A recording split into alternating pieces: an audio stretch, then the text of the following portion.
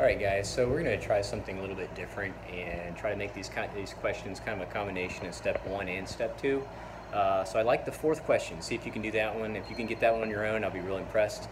But try this a different way and hope you like the video. Alright guys, this question reads, which of the following screening tools would be most appropriate for this encounter? Now, it says, a 62-year-old Caucasian male presents to the primary care physician with his daughter due to persisting concerns over long-standing grief after the unexpected loss of his wife 1 month ago. The family report that their father has experienced intense sadness, poor sleep, poor appetite, and weight loss over the last several weeks. The patient reports that he mainly gets triggered on Sunday morning when they would normally go to church together as a time when he feels most saddened. He reports enjoyment with his children and grandchildren. Okay. So, you know, he had a significant loss. You know, there's some symptoms that are, hey, can't sleep, can't eat, all that kind of good stuff. And then, you know, saying that, well, I do enjoy a couple different things. So really the question on this one is which of the following screening tools, okay, this is how we're going to take a patient from A to Z. Which of the following screening tools would be most appropriate for this encounter, okay? Because remember, the USMLE looks at you as though you're a emergency room doctor or a primary care physician kind of state. So which of these would you use? The correct answer is going to be, hope you put, whoops, I should have mentioned them out loud, so I'll do it out loud first, just in case you're only listening to the audio. Is it A, PHQ-9? Is it B, GAD-7? Is it C, GAD-12? Is it D, CAGE-8? Or is it E, the TAPS? Okay, correct answer is going to be A, the PHQ-9, right? Because what are we worried about on this guy? We're worried about this guy. He had a loss, so we're worried about death, right? We're worried about depression and stuff. The PHQ-9, you got to drill that in your head, guys, is depression. Okay, depression. And the last question, the ninth question on that, talks about, have you ever had any thoughts wanting to harm yourself, or any thoughts that life is not worth living and stuff like that. So depression, suicide, PHQ-9, and that would be the most appropriate screening tool for this individual in your office at that time. The GAD-7 is what? It's going to be for, it's more of an anxiety screening, primary care kind of level. GAD-12, okay, I just made that one up, guys. CAG, you know, the CAGE, okay? The CAGE is going to be more for alcohol, drugs. Very important screening, but there's no evidence within this setting that that's the best screening for this situation. And then the TAPS, that is actually a tobacco, alcohol, prescription, medication, and other substance use screening, okay? So PHQ-9, GAD-7, CAGE, and TAPS, do they use them? Yes. What's the most appropriate in this situation is going to be the PHQ-9, think depression, and suicide, okay? So that was question 1 of 4. Number 2 says, which of the following is the most appropriate diagnosis? Okay, we got normal bereavement, complicated bereavement, separation anxiety disorder, major depressive disorder, bipolar 2 disorder. It says that after reviewing the PHQ-9 screening tool and then discussing the results with the patient, it appears that he has been minimizing how he has been feeling with the family. He breaks down during the interview and reports that he has been having suicidal thoughts due to feelings of worthlessness. He also reports loss of interest in life as well as activities he used to enjoy for the most of the day, every day. He mentions being tired all the time, despite sleeping 10 to 12 hours a day. He states he didn't want to worry his family as to why he minimized his symptoms. He reports that he wishes he could be with his wife that he loved for over 40 years and finds it difficult to anticipate being happy again. What is the most appropriate diagnosis? So, again, is it A, normal bereavement, B, complicated bereavement, C, separation anxiety disorder, C, major depressive disorder, or D, bipolar 2 disorder? Now, you're going to get a lot of, again, this could be arguable, but based on, when you look at the DSM-5 and how they changed it with the DSM from 4 to 5, I want you to be very, before you ever put bereavement, I don't care if it's normal or especially the complicated, before you put bereavement, I want you to, hands down, you better consider major depressive disorder. Now, the correct answer in this situation is going to be, I got these things all a little one extra thing. It's going to be major depressive disorder, okay? Even though in that first piece he said, oh, I find it was only, I get triggered on Sundays, but after further review, this guy that he's been having suicidal thoughts, due to feelings of worthlessness, okay, loss of interest, things he used to enjoy, and it's for tired all the time. And then and the key on this one too is that he didn't like loss of interest in life, as well as activities he used to enjoy for most of the day, every day. So it's not just on Sundays, like he mentioned before after the screening. It's most of the day, every day. And that he just didn't want to worry his family by saying it that much. Now, is he grieving over the loss of his wife? Yes. But what they found is, what they made a change to it. They said, look, on this complicated bereavement, for the most part, they said they need to study that a little further, because they didn't feel like, I don't put words in their mouth, but they didn't want to like lessen the fact that this guy, someone like this guy, is struggling enough to where he needs to be treated as though it is a major depression. Doesn't matter how long a time per se, because he intends feelings, and he's having thoughts of wanting to harm himself. So the correct answer is going to be major depression. Okay. Now the difference between, say, this, if we just use the word bereavement, okay. The bereavement. The suicidal ideation with the bereavement is mainly focused on joining the loved one, okay, the person that they lost.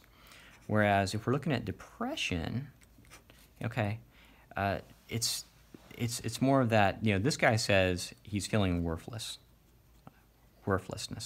Okay, he didn't say, I'm having suicidal thoughts because I want to be with her.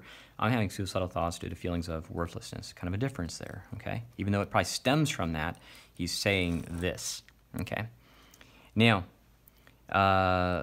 you can have feelings, feeling empty, but you also would report better days ahead. That you understand, yes, in a normal bereavement, I'm feeling down, but I know that it's gonna get better. Whereas in depression, you can't anticipate. Okay, you really can't anticipate things getting better, and he says that he finds it difficult to anticipate things getting happy again. So it more supports depression. And then, if it was more of in the bereavement category, you're going to be looking at, yes, I get sad on birthdays, or something like that, some type of anniversary piece, and that's why I kind of mentioned that thing on Sunday to kind of lead you in that direction. But again, after further review, it's more severe than that, and so this guy's going to qualify for major depressive disorder. And what they, if you're going to go with something like complicated bereavement, I'm not saying this is law by no means, but you're looking at it's something beyond 6 months. At least that's what the original kind of context had. But I'd be very careful, especially in today's day and time, where I think even when they're writing these questions for the exam, they're worried about people dying. So, I would always lean, if I'm in doubt, I'm leaning toward major depression, so it can be treated to the level that it should be. Okay. And separation anxiety, this is, you're fearing the loss of somebody, but the person is typically, you're missing the living. Okay, the person's still alive. Okay, you're missing the living. That's separation anxiety. And then bipolar 2 is more of just typically more of a mood swing, not characteristic of what we're seeing right here. So the answer here going to be major depressive disorder. Now, question number 3, as we kind of take this patient from A to Z. Family report that they can remain with their father, and for the time being will stay with him. He currently resides in a home by himself with several pets. They report that they can take their father to any appointments that are necessary, including psychotherapy and medication management. The question is, which of the following should be asked to the family during the first encounter before the patient leaving? Is it A, are you open to trialing medications? Is it B, do you feel that psychotherapy is something you are open to? Is it C, what is your understanding of why you are here? Is it D, what is the time, date, year, and something going on in the world today? Or is it E, do you have any access to guns or weapons? Now, I've always asked, typically you can ask all these things. Is it appropriate to say, are you open to trial medications? Sure, they're at that point where maybe that's necessary to that level. Do you feel that psychotherapy is something you're open to? Sure, you're going to at least combine that. At the minimum, psychotherapy, and maybe you're going to combine that with medications, depending on what you guys choose as a team. What is your understanding of why you were here? You know, you kind of get a feel for that one. I always ask that a lot of times if you see someone in the hospital, like emergency room, or from a psychiatric perspective, you know, what's your understanding of actually why you were here? And it gives an idea whether they're in touch with reality or, you know, etc. What is the time, date, and year of something going on in the world today? You know, that's more of a dementia kind of screen. You know, this guy's, you know, he's in his 60s, but, you know, that really wasn't the context of what we're trying to do. Do you have any access to guns or weapons? That is the correct answer. You better be asking that stuff. It's all about safety, guys. Even when I see people as a psychiatrist, I even say, look, everything we do, it's all about safety. I got to make sure that you're safe. That's why I always talk to families for people. But before you leave, the question that I would go with, do you have any access to guns or weapons? And then the last question for this person, if you get this right, I'm impressed, okay, very impressed. But see if you can get it by yourself first. And it says, patient is agreeable to trial a medication for his depression. He currently takes the following medication regimen prescribed by his normal, or I should say regular primary care doctor who is currently on vacation. They take amlodipine, 5 milligrams once daily, atorvastatin, 10 milligrams once daily, aspirin, 81 milligrams daily, as well as methylphenidate, 2.5 milligrams with breakfast and lunch. The physician starts the patient on medication for depression. That'd be you, per se.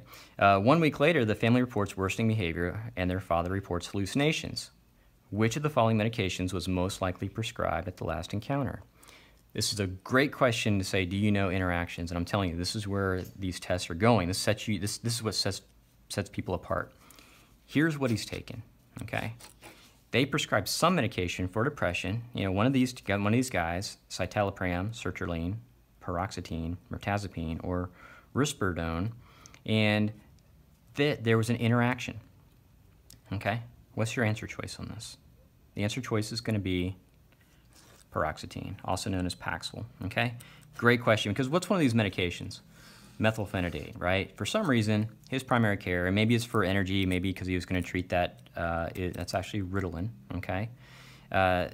Is that stimulants, okay, and I can't stress this enough, guys. Stimulants, they need a certain mechanism, right? What's that mechanism? Do you know? You know, part of me is, part of it is I could put this down in the comments section, is there is an interaction with stimulants, whether it's Adderall or Ritalin, need to be broken down by one of those processes in the liver, and I want you to, know that. So that's how it's impacted by paroxetine. And it's hard for me to finish this video without telling you that, actually. And the way it does it is with 2D6, okay? What's the other medication that you got to worry about if someone's on a stimulant, and if they start either Paxil or, which is the other one that can cause this, that are big 2D6 inhibitors. Now, remember, when it's inhibitors, that means that the stimulant, normally goes through the liver, right, to get processed. But when you're using Paxil, all of a sudden was introduced, that little highway system going into liver got kind of backed up. So what happens to the amount of stimulant in your system? It increases, per se, all right? And that's what's causing these hallucinations. I've seen this in the hospital setting, actually, but it was mainly with Adderall, but it can still happen with this Ritalin. So what's the other one? Prozac, all right? Prozac or fluoxetine, different name, generic name, can also cause that. These are the culprits, okay? If I'm on an exam and I see one of these choices and there's an issue with medications, I'm going Paxil or Prozac. Citalopram, Celexa, not as specific to 2D6. Sertraline or Zoloft, again, not as specific to 2D6. Mirtazapine, not that either. And Risperdal is an antipsychotic, not really part of this, or nor is it specific to 2D6, where I'd see that kind of reaction to a stimulant. So, guys, this is the kind of question that you got to be worried about on top of everything else. So, hope you liked the video.